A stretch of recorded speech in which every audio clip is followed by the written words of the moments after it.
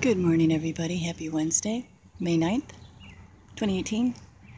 Just looking at the chemtrails that they've... Actually, I'm going to start calling them stratospheric aerosol injections. As I understand, if you call them chemtrails, you're some kind of a conspiracy theorist, I guess. And since these are not a conspiracy, they're clearly in front of our eyes. That's a huge X.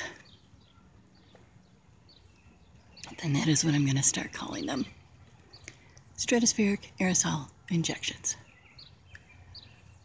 Looks like the sky is going to be loaded. Absolutely loaded today. And of course, that's a good idea because they're calling for rain tonight. It'll fall down on us nice and easily.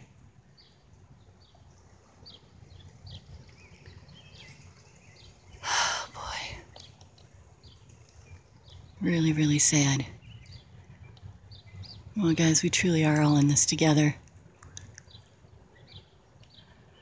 Hang in there, document. I think I even see a halo around that fake sun.